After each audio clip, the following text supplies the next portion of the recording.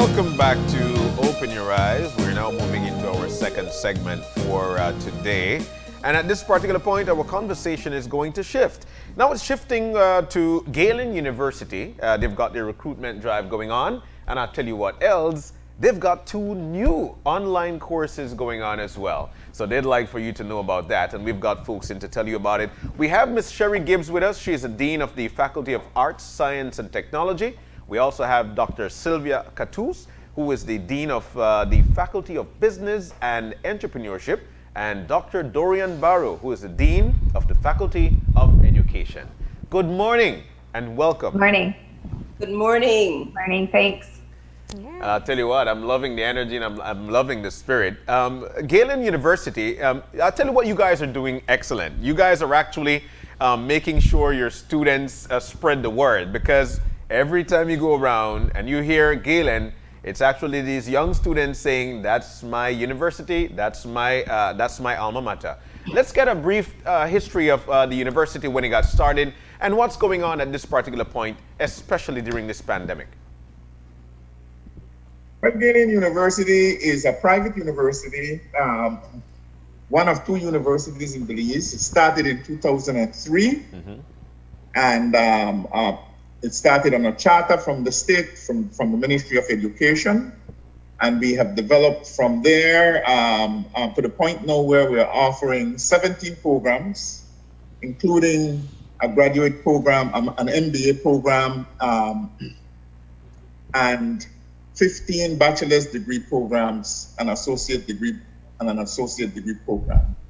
And this year we are going to be adding some more. And that is going to be the subject of the conversation today. Okay. Now, of course, schools are a lot different this time around. And we were talking during the break that your campus is essentially empty because you don't have your students there. Talk to us about the transition of having everyone online. I think, Dr. Barrow, you noted that actually participation online is higher. Yes, it's very much higher than we had anticipated. Fortunately, we had 2 things. We had the infrastructure in place, and we had the experience, the expertise in terms of offering the program. So when we had to transfer all our programs from that we were offering face-to-face to online, it was seamless. It was really and truly seamless. The people who teach in this program have been teaching online for, as we say, over 17 years. So they're very proficient at it. And as I said, the infrastructure was in place, and we were ready to do it. So students made the transition to a large extent effortlessly. Were you able to transition all of your programs to online? Let's get the Dean of Dean Gibbs in, please, to tell us more about that. Because you things like archaeology too. I mean, how do you get that into an online system? Yeah, that was a bit of a struggle, and the students. I mean, you have to share their disappointment, but we've been working with that. There have been finding activities for them to do, but the Maya prehistory class, you can imagine how difficult that is to do online when you think of where we are situated. We haven't been able to get field trips. We're hoping, we just keep watching the news and seeing how things are looking. We can't get more than 10 people together. Worse in a van, right? And once you get to a site, it's easy. Then they can spread around, and you don't have to worry about social distancing. But transportation, so it's been frustrating. But the students are good and they're hanging in. And what I would like to see us do is when there is some sort of normalcy back and we can get together, we'll do a number of trips and get them out there so that we can. They have the opportunity then to show us what they've learned and what they've been able to absorb and getting them out there. So, And but yeah. Huh? So that's the one I thought of in how you'd be able to transition online. But in fact, the others, maybe it was more seamless. Tell us about what's currently offered as your online programs. So everything right now. And the students have been really great because they have all taken at least one online class. So it wasn't totally foreign to them. Okay. Everything, our vet program was already primarily online. That's an associate's degree. The anthropology program, environmental science is on, criminal justice is already an online-based program, so that wasn't a problem. Computer science has been kind of a hybrid, some online, some face-to-face, so it wasn't that difficult to make that transition either. Some of our programs, Dr. Kachus, for example, can talk about how she has a face-to-face accounting program and then an online accounting program. So, it was pretty easy to make that shift over. It's really more of the concern for students and working with them as they struggle through this, because our face-to-face students aren't used to being just online. They really miss coming to campus, and I get those messages a lot. It's not quite the same.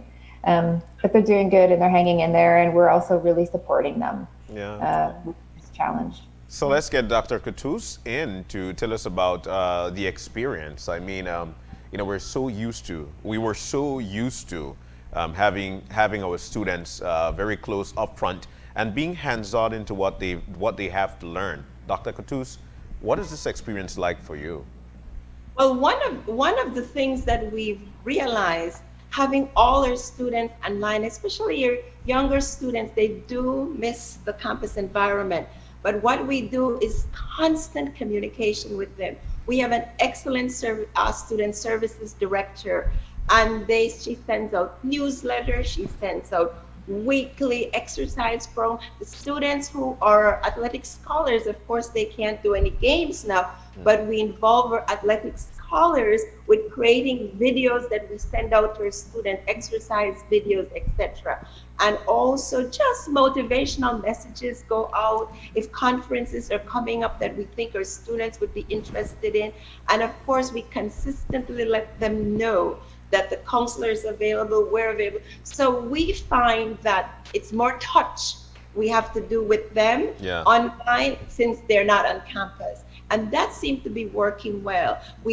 Some of our students even started a news journal, which you'll see coming quite soon. So we're just finding ways, and a big part of our program is the Galen, the Work Scholarship Program. So we have had to find things for these students to do. So we have them deployed doing different things that keep the environment, that communication environment going with our students. In terms of internship, the programs in the Faculty of Business and Entrepreneurship, several of them have internships. One is the accounting program. And what we've had to do there, and most unfortunate, because our students usually do their internships with the top accounting firms in Belize. And because of social distances in particular, our students were not able to. So we've had to do capstone projects with them. And we also have given them the opportunity, if they want to come back at some other point when everything opens up, we can still work out an internship for them.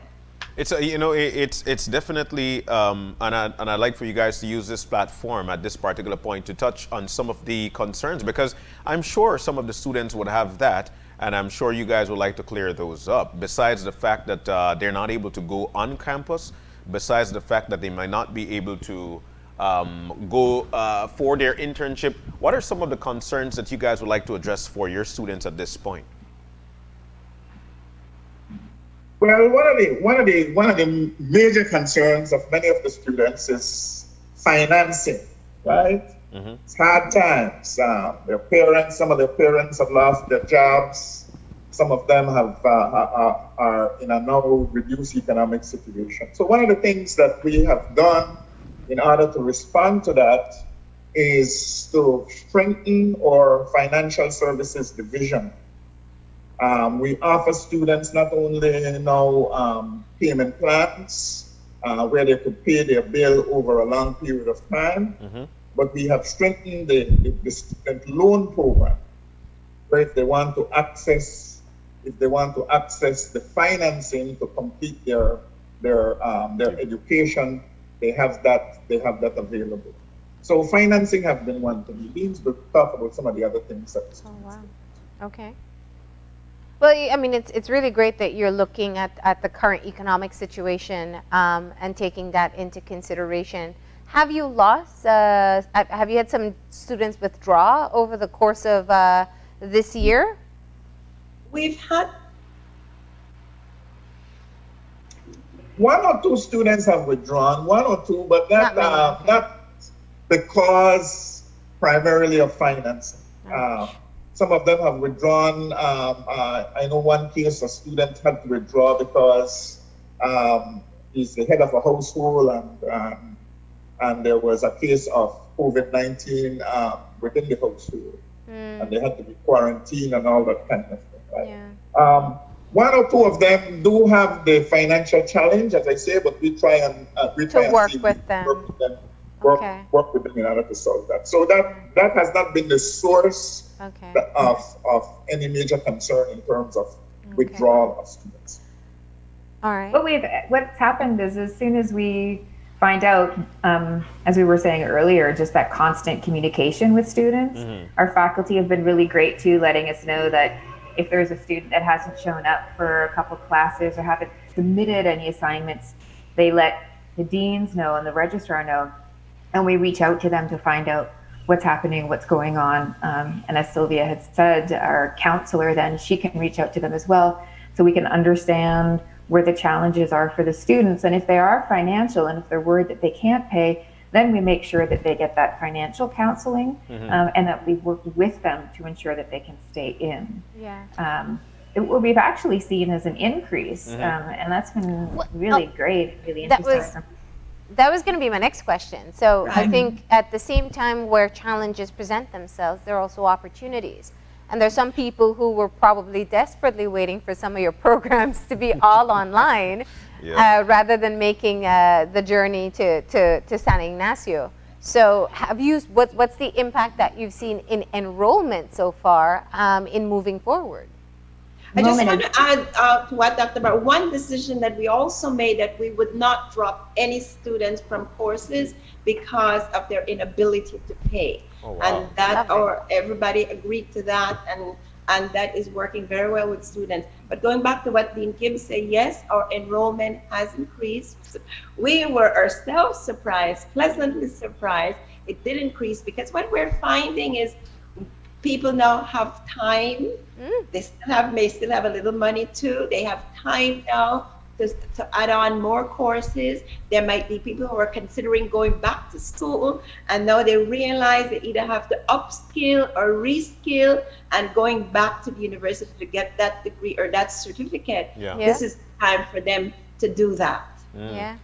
Wow. One of the benefits too with us being online is they don't have to pay right now for housing, for rent. So I think that's been a real big bonus for a lot of the parents, if they're helping to fund their kids going to school. The repeatability, the transportation. Yeah, definitely. And that's right there in Central Farm area. So we know, and it's a beautiful compound. I can tell you guys that the reputability of Galen University definitely stands out.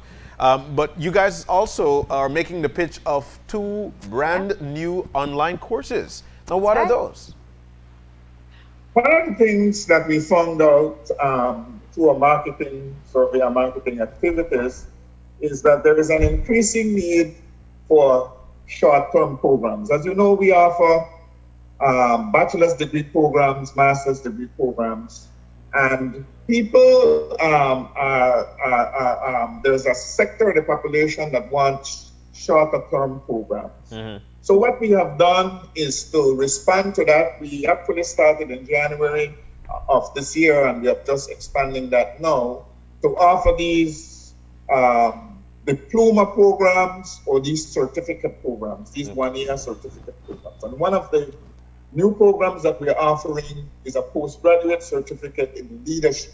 Wow. It's a one-year program, a 5-course program, and we're offering this in conjunction with the Ministry of Education. Ministry of Education have asked us to respond to this particular need, and this is one of the programs that's available.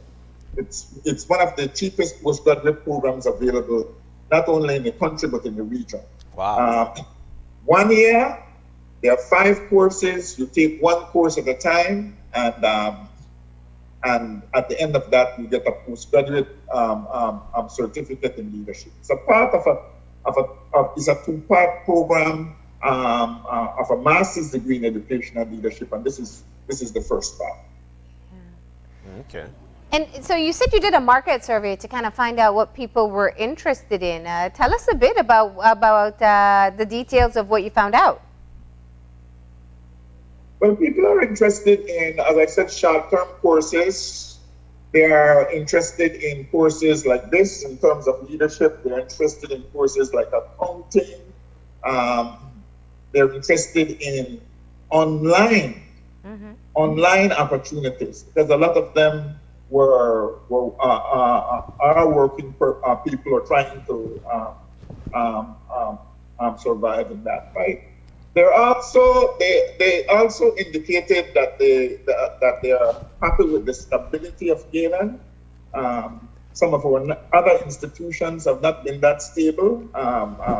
We have gone on continuously undisrupted. They're happy about that. So those are some of the things that the inquiry led to. And so, Dr. Katous, of course, the certificate in accounting, I imagine that's also something that people can really benefit from, adding it to their resume or trying to get that promotion at work. Tell us more about that. One of the things that we're responding to, our research shows that people are interested in what's called stackable qualification. That's right. They may not necessarily have the time to go a full 4 years to get a degree, but they might be interested in taking a 1 year or 6 month. And so these qualifications would stack to eventually become a degree. We've started out pretty much with the accounting certificate program. We have pretty much customized it for working adults who want additional technical skills, or they want to get into some kind of continuous professional development program. And we can also customize it even further. For example, we had a firm who was interested in, they've promoted one of their employees to a higher level position. That person had a lot of financial background, but he did not have specific accounting background. Lots of finance. So they asked us to customize a program for their company for that specific department. So we're available for doing things like that, customized professional development program. And employers will find that they themselves will want to be upskilling or reskilling their employees. And we're available for that kind of thing. Okay. And so does that mean that we'll be seeing more short courses coming out of Galen in the near future as well? For sure, you will be seeing more courses like that. In addition to that, we are partnering, and maybe a little premature to announce, but I don't think so. We are currently in discussion with the Belize Tourism Board to provide an enhanced gold standard program. And what that enhanced program means is that not only are they putting out the health and safety protocols, the gold standard health and safety protocols, but they realize that many of these properties may not have people with the appropriate skills, let's say in human resource management or in communication or in supervision. And these people who are identified that have to manage these gold standard programs, and they have to have these additional skills to be able to make it successful. You know, I'm glad you said that, because, you know, for the most part, it's overlooked of supervisory skills and PR skills. These things are very important, especially when dealing with the tourism industry, because you actually put a different insight into the tourist mentality of what our country is about. So, sure. The Belize Tourism Board have done an excellent job in developing the gold standard program. But the part that we have to be careful about is the implementation. and they want to assure that these things are implemented properly and that the people who have to implement them are properly equipped to do so. So they have asked Galen to come in, look at the program, and see how we can enhance that. Fantastic. So let's talk about enrolling. What are the steps in enrolling in Galen University, especially with such reputability? One of the important names to remember in enrolling in Galen is Travis Lennon. Why? T. Lennon at galen.edu.bc. He's the gatekeeper in a way of all students who enter Galen. Yeah. You just get in contact with him at that email, tlennon@galen.edu.bc, and he is going to send you the application. Starts with an application. You fill out the application, you submit that to him, and then the process starts. And within a few weeks, if not less, the process will be completed. Yeah. So you apply, your transcripts are evaluated by the registrar, and you are then sent a letter of acceptance with a pathway, and then you can register for courses. It is at that point also that you can access our financial services in order to discuss your financing needs. And are you still accepting applications at this time? We're accepting applications for the spring semester. Okay. I believe the second week of January. And of course, we will start our school recruitment shortly. And so if there are any tertiary level institutions who want to talk with us, of course, we reach out as well. Yeah. Please contact Mr. Lennon, and we can make arrangements for virtual recruitment with their students.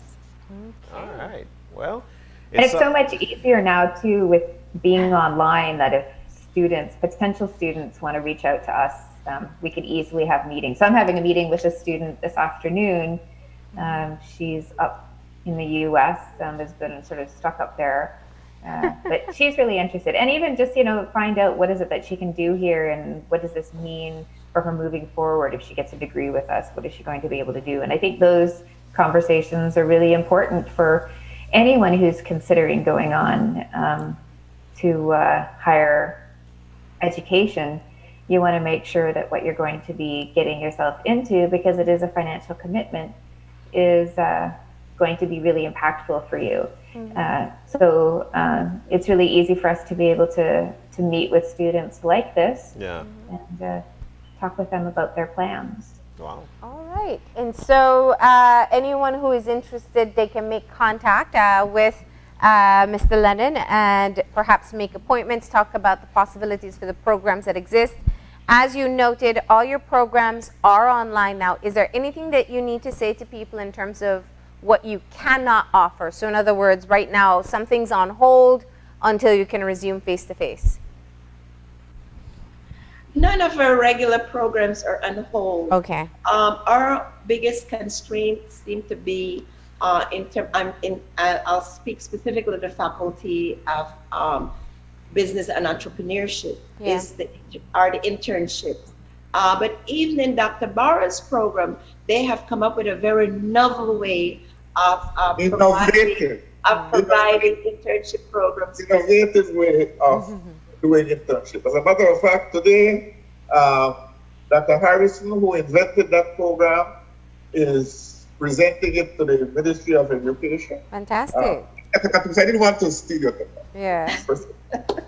That's okay. That's okay. Yeah. But and this also gives us an opportunity to review our curriculum. In fact, we're undergoing a huge quality assurance program. In fact, just about every week, we meet about 2-3 weeks. We've hired a quality assurance officer, Dr. Angel Cal, who has a tremendous amount of expertise in this area, has been the person working with us for the last several months. And so we're working towards accreditation. And so it's just really been a good opportunity to just review our programs, to see what other programs we need to bring on board, look at the market. So, you know, it's not all bad. Lots of goods have have come to academia, at least to Galen University, as a result of having to be home. We are learning and adapting, all of us. Look at us having this conversation over Zoom. I think it was our digital touch. We may not be able to communicate physically with them, but we have high digital touch with them. Definitely, definitely. All right. Well, thank you very much for telling us all about what you've been up to. And I believe that people will definitely be interested in finding out more. We'll have that information on our Facebook page. And as you noted, they can email the school as well. Thank you, and stay safe. Thank you. Thank you. Thanks for having us. All right, so there we go. An excellent conversation there with reps of Galen University. Their recruitment drive is on, and they've got 2 new courses you could actually take advantage of. And we're about to take a break. When we come back, we'll be talking about some of the challenges that's facing the agricultural industry in Belize. So stay with us. We'll be right back.